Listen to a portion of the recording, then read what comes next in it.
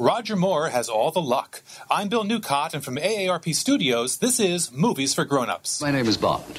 James Bond. That's Roger Moore in the movie role he owned for more than a decade, super spy James Bond. Sir Roger has just written a new book about his adventures in Hollywood entitled One Lucky Bastard. Even at age 86, Roger Moore has one of the great voices, and I couldn't help but get a thrill when I called him at home in Monte Carlo and heard... Hello? There he was, James Bond. I told him I was surprised to read in his book that he considers himself to be a cowardly actor. I suppose the tiny bit of talent I have, which is looking heroic. I never felt heroic at all.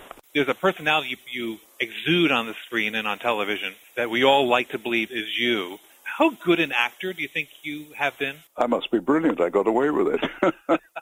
In his new book, Moore mentions how much he enjoys Daniel Craig as 007. I think that, as far as I'm concerned, when I first saw the first one, Casino Royale, he seemed to do more action in the first 3 minutes of the film than I did in the whole of 14 years. And Daniel looks more like Bond than I did.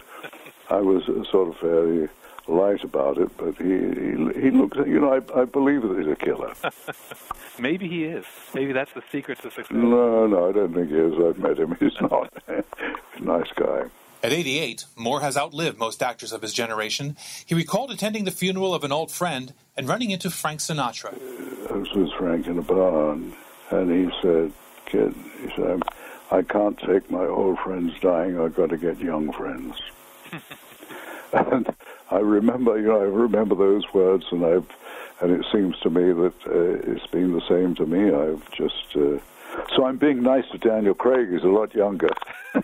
One Lucky Bastard, the new book by Sir Roger Moore, is on sale now. I'm Bill Newcott.